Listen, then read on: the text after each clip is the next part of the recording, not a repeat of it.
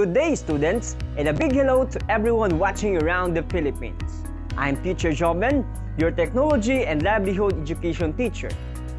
In this series of episodes, we'll be focusing on one of the TLE strands under the industrial art, and that is electrical installation and maintenance. This aims to prepare you students who will soon be part of the global workforce in the field of electrical installation and maintenance. So bring out your pen and paper and join me as we build your knowledge towards a better future, one skill at a time. Welcome to TLE-9. Let the study TLE, let the study come with me. All of the knowledge and all of the skills will help you to be life ready. Will help you to be life ready. Okay class, welcome to the introduction in electrical installation and maintenance. This is the first module of the first quarter, and our topic is all about requesting tools, equipment, and materials.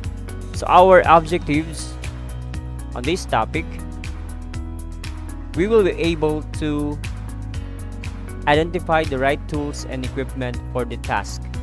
Make sure that at the end of this lesson, you are already familiar on the different tools, equipment, and materials, and you will be able to identify the right tools and equipment for the task. And secondly, we have determined the materials needed for electrical installation.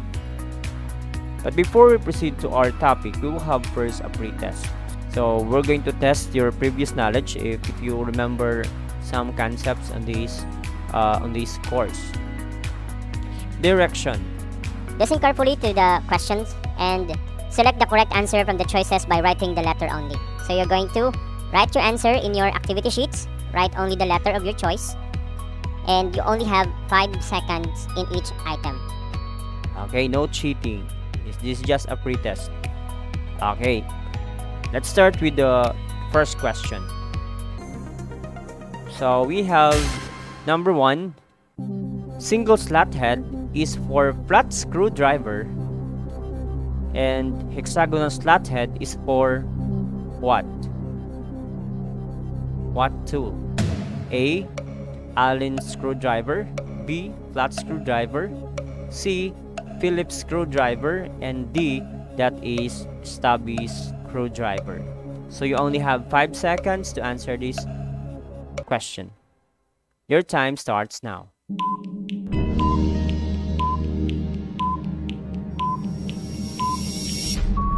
Okay, time's up. If your answer is A, Allen screwdriver, then you are correct. So the answer for number 1 is A. I kindly check your work. Okay, number 2. Are you ready? Number 2, which of the following does not belong to the group? Which of the following does not belong to the group? So you have the choices. 5 seconds, and your time starts now.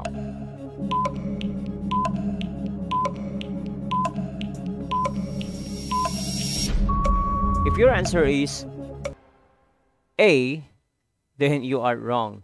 The correct answer is a stubby screwdriver.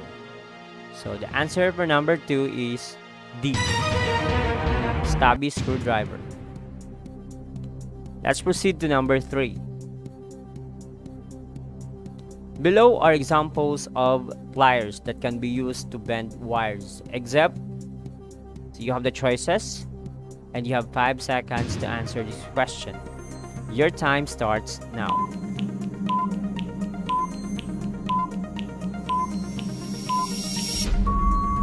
If your answer is slip joint pliers, you are wrong. The correct answer is side cutting pliers. So the answer for number 3 is B, side cutting pliers. Number 4. Question number 4. LB is assigned to create a loop of wire in an extension cord. What is the best tool to have the job done? So you have the choices, and you have 5 seconds. Your time starts now.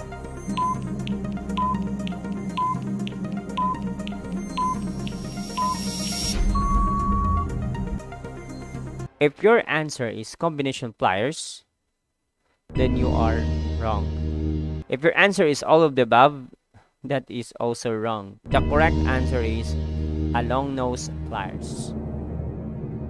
So the answer for number 4 is B. Okay, number 5. Mr. Dominguez is scanning several wires. If he wants to do it faster, what tool can be used for efficiently doing this or doing so? So you have the choices and you have 5 seconds. Your time starts now.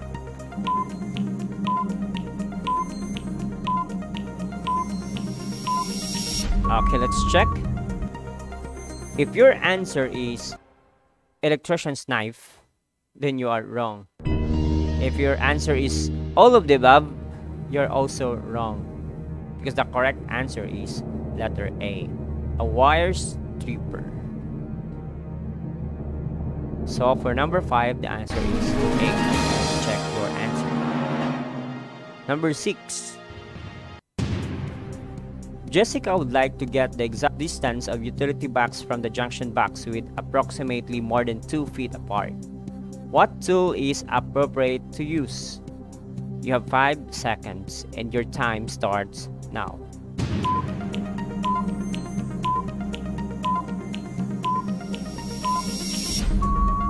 Okay, let's check. If your answer is roller, it is A, that is wrong. Because the correct answer is D, a push-pull rule. Push-pull rule. So for number 6, the answer is D. Let's proceed to number 7. Which of the following are types of switches? Which of the following are types of switches? So you have 5 seconds and your time starts now.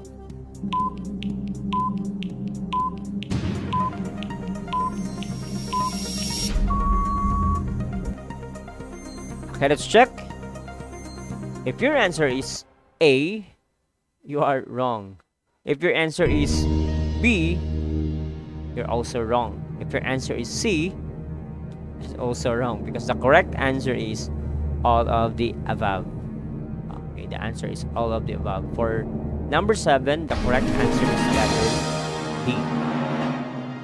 Number 8. There are available types of convenience outlet available in the market, except. So you have the choices and you have 5 seconds to answer. Your time starts now.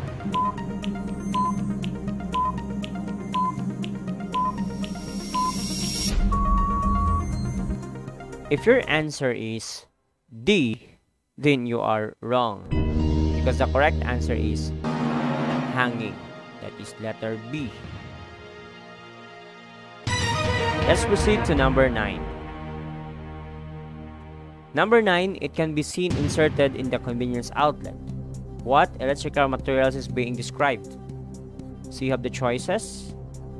5 seconds. Your time starts now.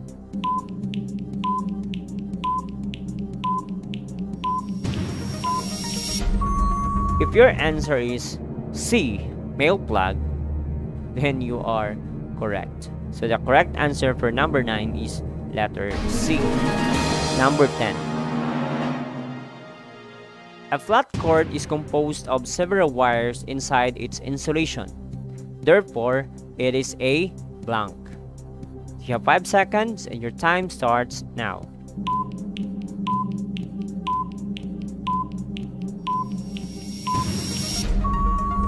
Okay, let's check. If your answer is C, stripped wire, you are wrong. If your answer is D, bare wire, you're also wrong. The correct answer is not a solid wire. That is stranded wire. So the correct answer for number 10 is letter B, stranded wire.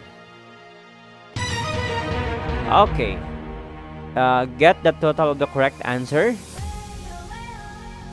Did you get 7 out of 10? Okay, that's the passing score, 7 out of 10. If you get it 6 below or 7 below, then you need to listen to the discussion. You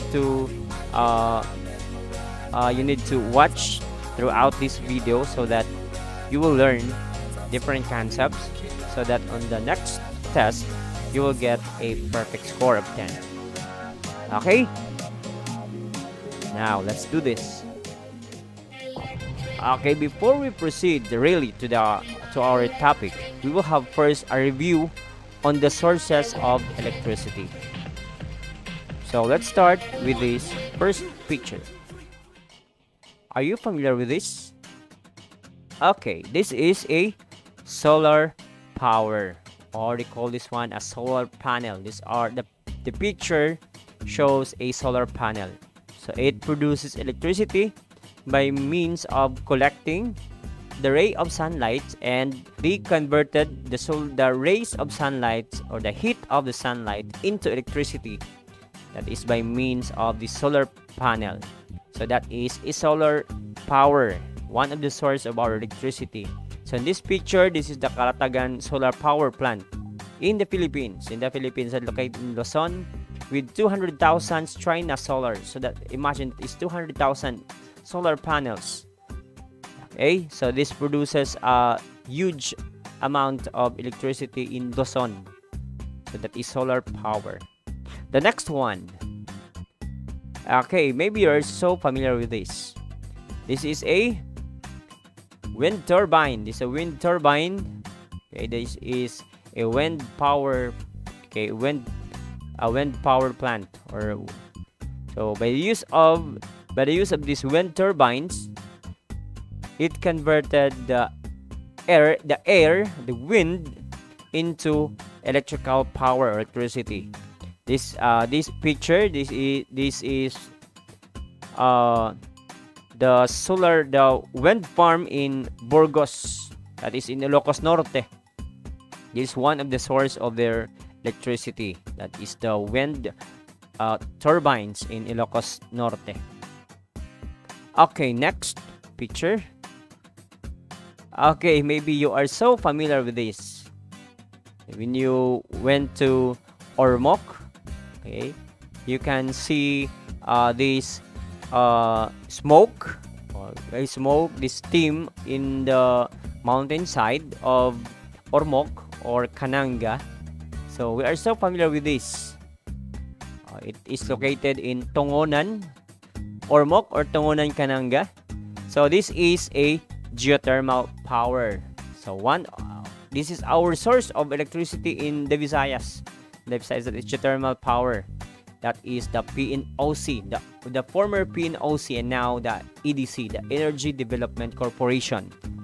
So this picture is from Malitbog Geothermal Power Station, located in Malitbog, Kananga, Leyte. So this is our source of electricity. It produces 232.5 megawatts geothermal power plant, or we call this one as earth steam turbine electric generator. So this is our source of electricity here in Visayas, the geothermal power plant in Tongonan. Next, we have this water, we have this dam. Okay, this is a hydroelectric power. Hydroelectric power. The flow of waters are converted into electricity or electric power. This picture is in Pulangi Dam, in Pulangi River near Maramag in Bukidnon. That is on the Mindanao part of the Philippines. So again, it converted the flow of the waters into electric power. So we call that one as a hydroelectric power. This is one of the sources of electricity in the part of Mindanao, the hydroelectric power. the next one. This is a nuclear power plant.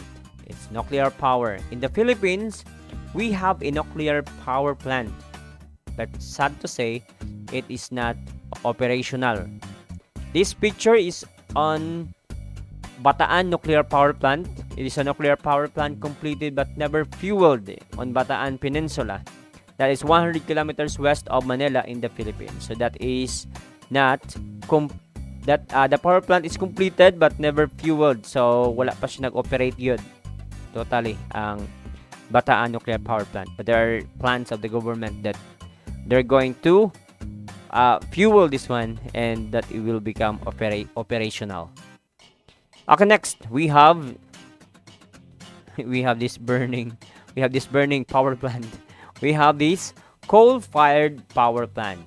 Okay, the coal uling, okay, the fire is converted into an electric power. So that is a coal-fired power plant. Now, this picture is on the Therma South Incorporated coal-fired power plant in Barangay Binugao, Turil District, Davao City. So this is one of the sources of electricity in the part of Davao. Okay, so did you familiarize the different sources of electricity? So in this particular topic, we already mentioned 6 sources of electricity. So I hope that you will remember this one because this is very important, very basic. When someone asks you, where do we get our electricity, our electric power? So these came from the power plants like geothermal, coal-fired, nuclear, and so on and so forth. Okay. So now we're going to have our topic for today. That is our topic in this lesson. It talks about tools, equipment, and materials. So we're going to familiarize the different tools, equipment, and materials. So let's start with the tools. Remember that electrical tasks can be accomplished systematically to save time, effort, and resources. Most of the work cannot be done using our bare hands. So most of the work cannot be done using our bare hands. We need tools or equipment, materials, so that it will become time saving. Okay, so that it will make our life easier in doing the task. And to do the task, electrical tools or materials are needed to perform the job. Okay, let's start with the tools, the different electrical tools, the very familiar tools used by an electrician or an electrical practitioner. Okay, let's start with the screwdrivers. So we are very familiar with these screwdrivers. Okay, the screwdrivers, these are tools are made of steel, hardened and tempered at the tip, used to loosen or tighten screws with slatted heads.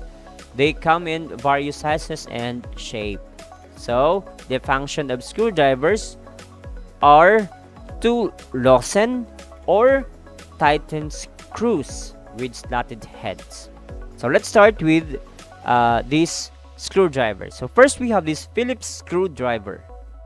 Phillips screwdriver, we have this picture. Maybe you are so familiar with this. So a Phillips screwdriver has a cross tip resembling a positive sign. That is cross. Ang iyang maabling nga screw dapat na ay cross tip. Okay? Or cross lat heads. So ang atong gamiton is a Phillips screwdriver. Okay. Next one, we have the flat screwdriver. And we have this picture. A flat screwdriver, the blade tip is wedge shape and resembles a negative sign. Kung ang Phillips screw is positive sign, ang flat screwdriver is a negative sign. So this used to drive screws with a single slat head. So single slat head siya. Phillips screw is a cross slot head. Next one, we have the stubby screwdriver. Stubby screwdriver, it comes in either standard or the flat screw or the Phillips screw with short shank or blade and shorted handle. So pwede mura siya og screwdriver, mura po siya og Phillips screwdriver, pero mas mubo siya. Okay, what's the function of this shorted blade and shorted handle? It used to turn screws in tight spaces. It used to turn screws in tight space where standard screwdriver cannot be used. Kanang mga piot nga lugar. So, muna siya pang kuot niya, pang abli sa screw if dili masigo ang standard nga flat screwdriver or Phillips screwdriver. Okay, next we have the Allen screwdriver. We have this picture. Allen screwdriver, this could be in the shape of screwdriver or a wrench that is function is to drive a screw with hexagonal slot head. So hexagonal siya. Ang maabli sa Allen screwdriver is a hexagonal slot head. Ang maabli sa Phillips screwdriver is a cross slot head. Ang maabli sa flat screwdriver is a single slot head. Okay, that's the difference between these three tools. Okay, let's proceed to the pliers. We're also familiar with this, the common tool in electrical installation. Pliers. Pliers are made of metal with insulators in the handle. They are used for cutting, twisting, bending, and holding wires and cables. So maybe you are familiar with this picture. Okay, we call this one as combination pliers, or commonly ang tawag sa tuwa is plies. So makikita tayo nun is plies ang tawag. Okay, the exact term is combination pliers, usually called as lineman's pliers. So muna siyang gamitin sa mga lineman or mga electrician, used to hold, bend, and cut electrical wires and cables. So the function, the major function of a lineman's plier or a combination plier is used to hold. Pwede siya pang bend and pwede po siya pang cut. That is why gitawag siya nga combination. Okay, because it could hold, bend, and cut electrical wires and cables. Okay, next kind of plier is a side cutting pliers. Side cutting pliers. So from the term itself, side cutting, it is used to cut.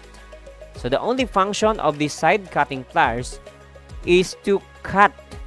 It's also called as a diagonal pliers. This type of pliers is used only for cutting small to medium size of wires. It is not advisable to use this for bending. It is also not advisable to use this side cutting pliers in splicing. It is only intended for cutting only. Cutting small to medium size of wires. Okay, next we have the long nose pliers. The long nose pliers, maybe we're familiar with this. It is the same with the combination pliers, but it has a long nose or long tip. Okay, we call this one, there's some call this one as a needle nose pliers, are both cutting and holding pliers used by artisans, jewelry designers, electricians, network engineers, and other tradesmen to bend, reposition, and snip wire. So the very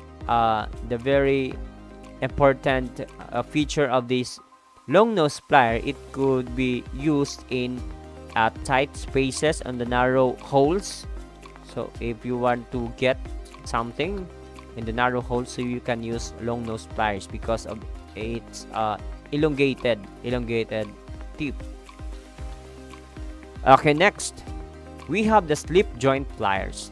So from the term itself, slip joint, the joint could be slip so that we can increase the range of their jaws. So our pliers with those pivot point or fulcrum can be moved to increase the size range. Okay, you're going to move the pivot point or the fulcrum so that it could increase the range of their jaws para mas dako siya og nga compared sa mga common nga pliers like combination pliers. Sa slip joint pliers, pwede siya gamiton sa mga dagko nga screws o dagko nga mga nuts. Okay, next we have the hammers. Hammers are tools most often a hand tool or most often a hand tool consisting with a weighted head fixed to a long handle that is swung to deliver an impact to a small area of an object. In short, ang hammer is pangdukduk, pang-drive sa mga lansang or staple. Okay, the first kind of hammer is a claw hammer. Claw hammer, so ano siya? Very common, gamiton sa mga carpenters, claw hammer. A special type of hammer which is used in pounding nails, pangdukduk, striking, pangbunal, and then extracting, pwede po siya pang ibot of some object or surface, especially nails or staples.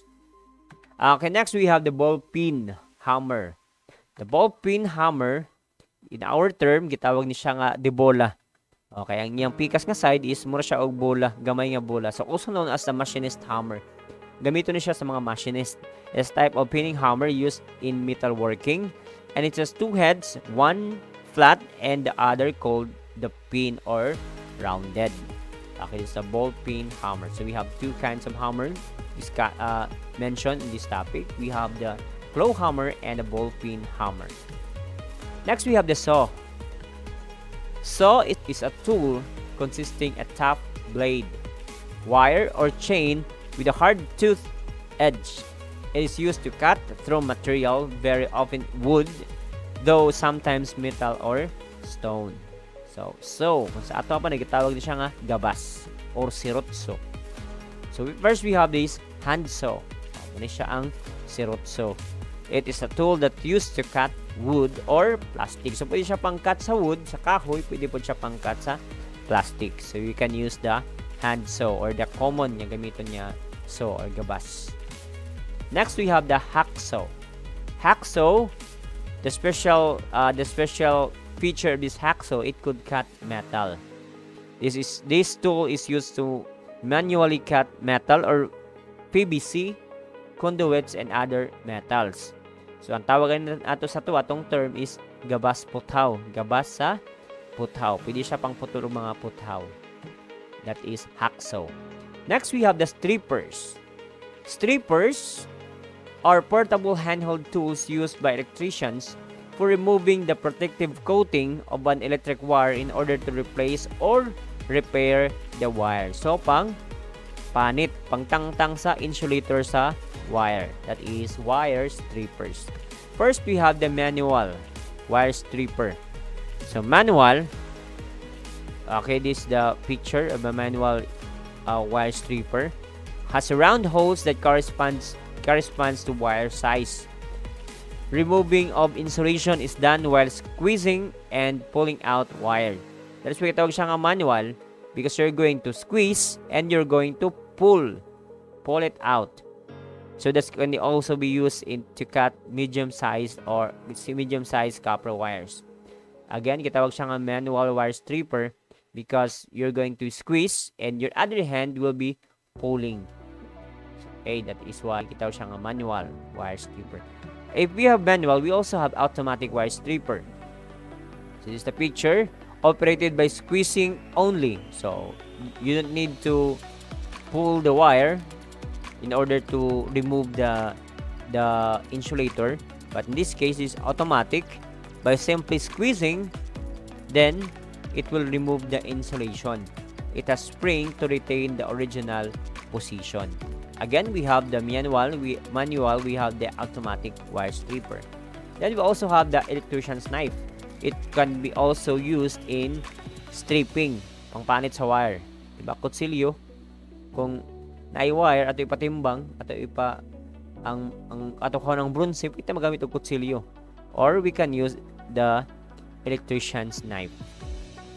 Used to remove insulation of big and small wires when wire stripper cannot be used. In the absence of wire stripper, automatic or manual, you can use knife in removing the insulation of big and small wires.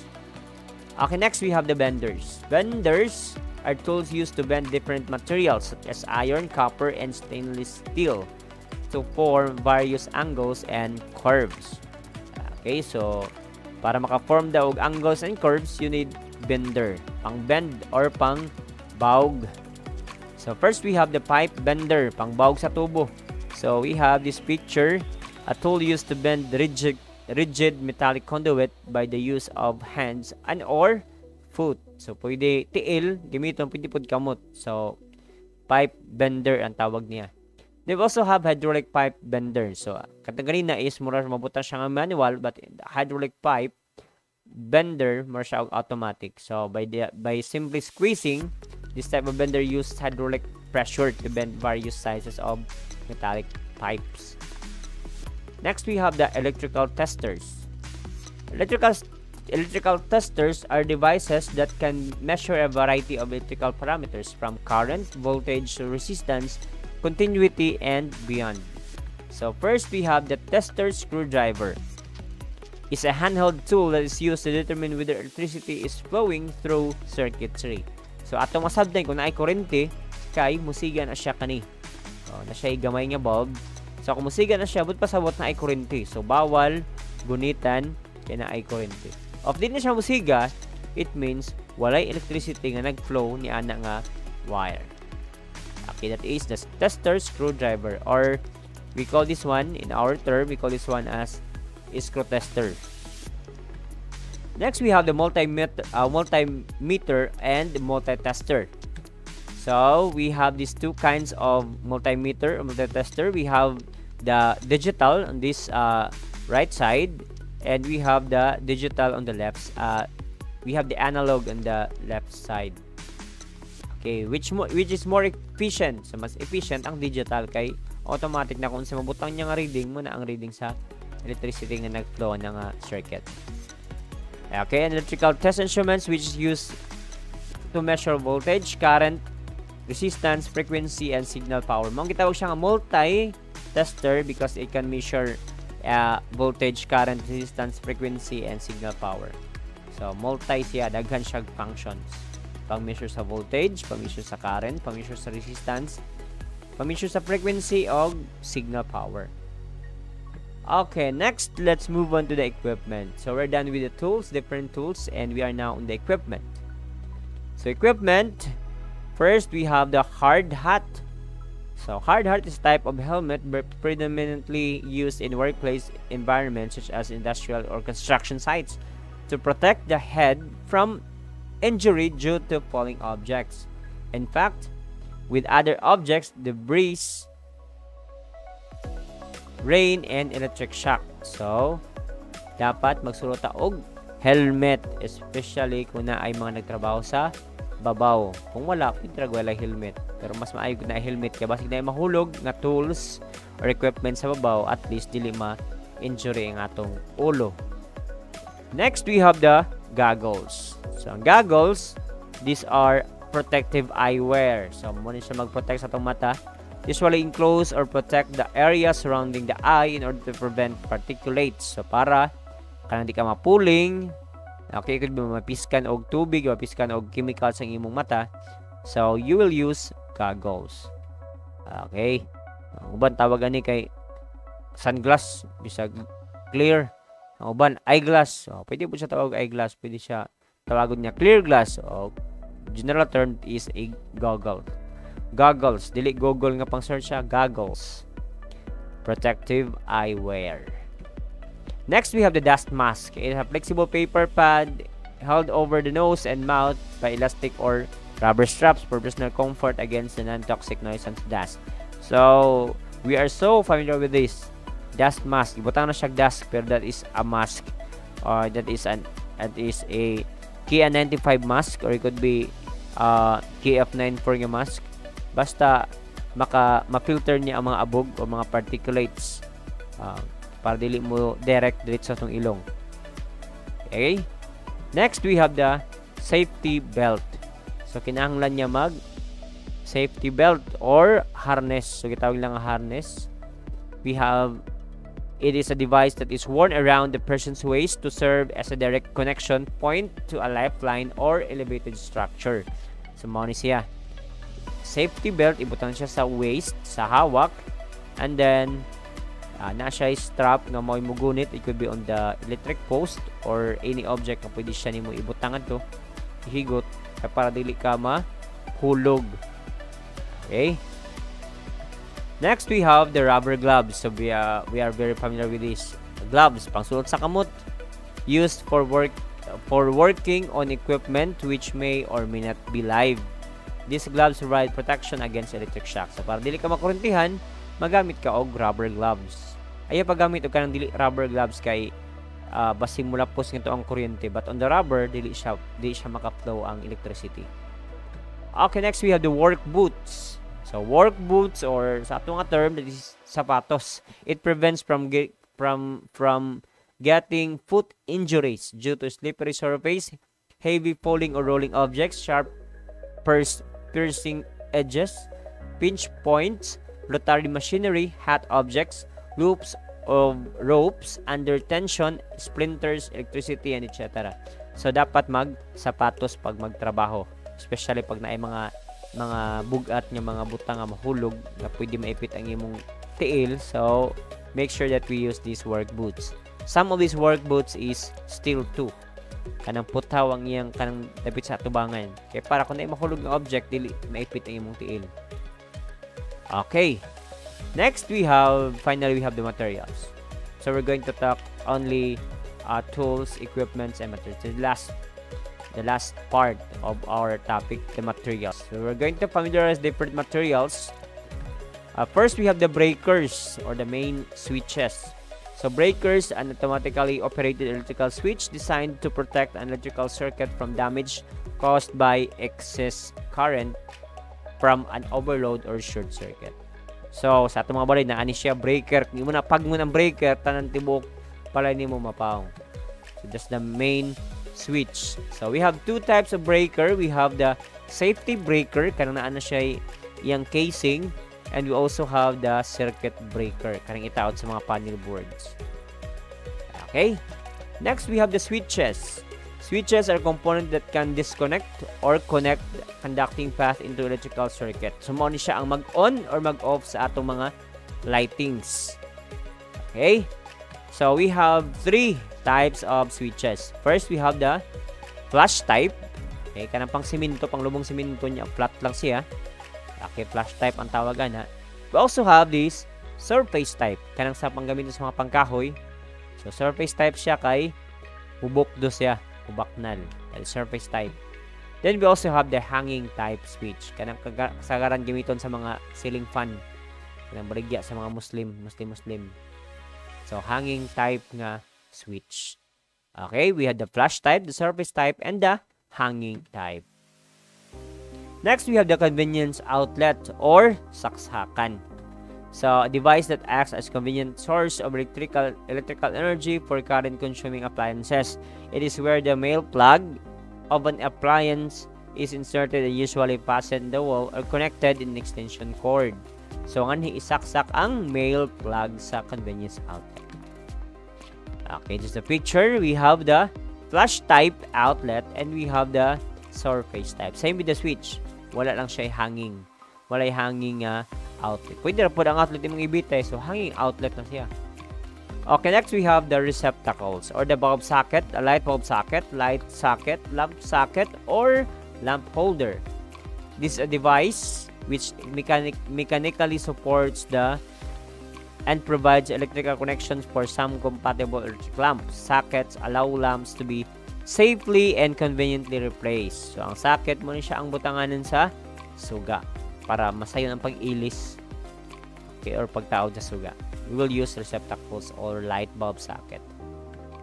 Okay, muna yung mga picture. We have the ceiling socket, kanang sa kisang may ibutang. And we also have the hanging socket. Kanang mga rubber sockets, hanging socket. So, muna siya ang iyang function. So, in short, anahan na ito i-attach ang bulb, light bulb. Next, we have the electrical boxes. An enclosure housing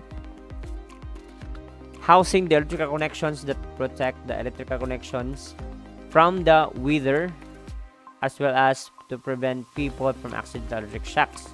So, ang electrical boxes muna siya ang magtago sa mga connection sa wire. We have these different types of boxes. We have the square box. Square na siya forma. We also have the junction box that is octagonal ang iyang shape. And we also have this utility box that is rectangular box. Rectangular shape na box. Okay, again, yan naibutang ang mga connections, ang mga sinumpayan, ang mga splice yung mga wires, and then para matago siya. Dili siya ma-expose para walay makurintihan. Okay, next we have the raceways. So, raceways are enclosed conduits that form a physical pathway for electrical wiring that protect wire and cables from heat, humidity, corrosion, water intrusion, and general physical threats. So, we have the conduit pipe, a tubo, and we have this flexible hose. So, hose, we have this hose yung gamiton, pwede plastic, pwede metal, and we have this plastic molding. Okay, muna yung mga raceways. Ano naman yung raceways? Nganha, muagi ang mga wire. Dili kay nganha muagi ang mga mag-race. Okay, nganha muagi ang mga wire atong isulod, atong enclose di sa mga raceways kay para dili siya ma-expose, dili siya masamad. Na siya sa sulod sa mga atong mga raceways. The conduit pipe, the flexible hose, or the plastic molding. Next, we have the wires. So, flexible metallic conductors, especially one made of copper, is well insulated and used to carry electric current in a circuit. So, walay mahitabo nga kurente kung walay wire. So, dapat na-wire kaya nga naman nga tumuflow ang electricity. So, that's a vital component of an electrical installation. Dapat na-wire. Oh, walay suga karon nga wireless. Walay extension wire karon nga wireless. So, bisag wireless na ang Wi-Fi, wireless na ang mga signal. Okay, pero ang atong mga devices sa balay, mostly, they are wired. So, gamit na siya og mga wires. So, we have these different types of wires. We have the TW, and then nasa duhang klase, solid, may kanang buo ang iyang copper, and we also have the stranded. Kanang na ay composed of strands siya. Muna gitaw siya nga stranded kay composed of strands. Okay, we also have this PDX wire. So, PDX wire muna kasagaran gamiton sa mga kahoy nga balay or mga dili concrete. And then gamitan na siya og staple pag attach. Whereas ang TW wire gamitan siya og flexible hose or it could be molding, plastic molding. Next, we also have the royal cord. Royal cord mo sila ang mga cord nga na tag-upat, tag-lima ka different assorted colors. Kasagaran gamiton ni siya sa mga welding machines o kana sa mga barko nga mga linya, mga waterproofing. Mga waterproof nga linya kanay pamutang sa ilam sa tubig. So they are using royal cord. Kaya mas safe ang yung insulation, dili mo leak ang electricity. Okay, next we have the bulbs. An electric bulb refers to an electric lamp which consists of translucent or transparent glass housing or refers to the device which burns light and the application of electricity. In short, ang light bulbs mo siya ang maghatag og kahayag. Okay, the one of the vital component of an electrical installation is bulb. Dapat na ibombilya. Kaya kung nag-instalar ka nga na, walay bombilya, useless sa tanan. Paggabi, ngit-ngit. So, dapat na ay bulb. So, we have this. I will introduce to you the 3 types of bulbs. We have the LED, very common to us, kanang nga panahon. Then, we also have the CFL, katong gisundan sa LED. CFL siya, so fluorescent bulb. And then, ang traditional is incandescent lamp. Okay, init ni siya. Muna yung mga mamumilya sa una nga, pwede ka mapasok. Tawagan na is incandescent lamp. Oh, which is more efficient. Asa may mas efficient na yung tulo. Mas efficient ang LED. Kay energy saver siya. Not like the incandescent is mas kung siya mo init, mas paspas siya mo consume og electricity. Ang CFL, kasagaran ni karon kay mga di naman mga CFL, LED naman. CFL mo ni siya ang mini version of the fluorescent lamp ni Agapito Flores or ni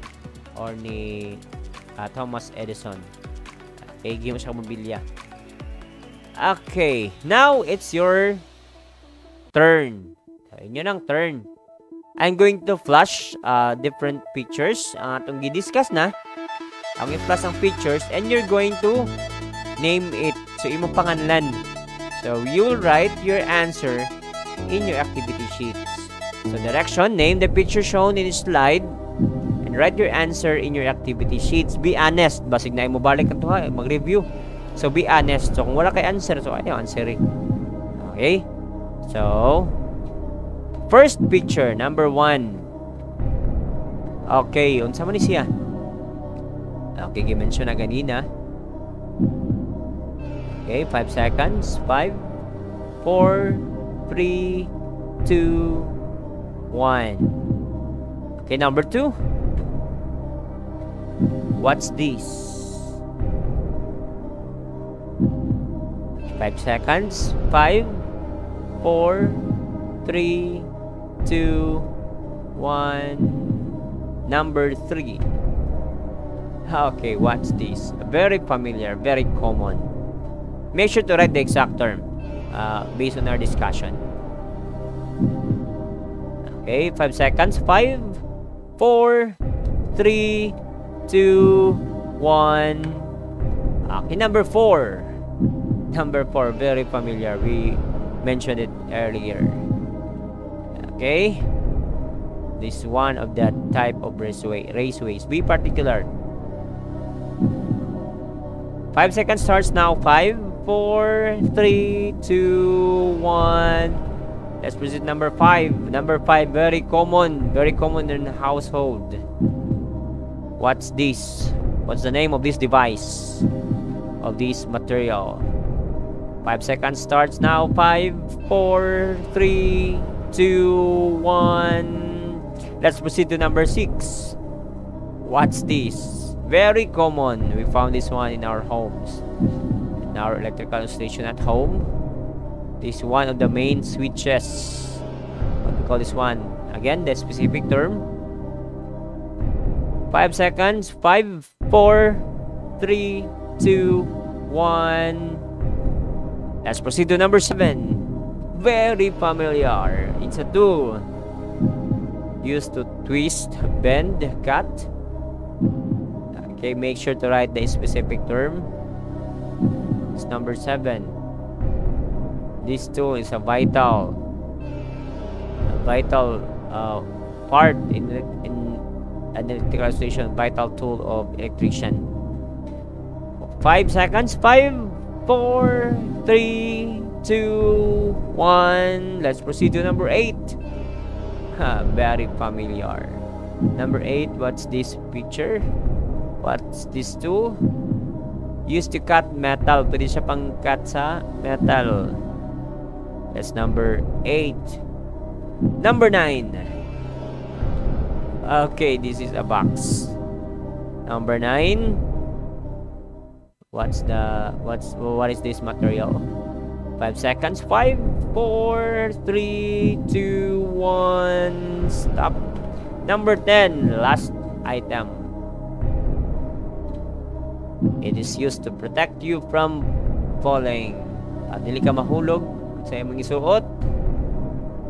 That is number 10. Okay, end of the discussion. Okay, so how was your experience watching the video? Hope that you learned something valuable. If you have any questions, feel free to contact me in my Facebook page. And don't forget to subscribe to my YouTube channel, Teacher Juven, for more videos like these. Till the next episode, goodbye.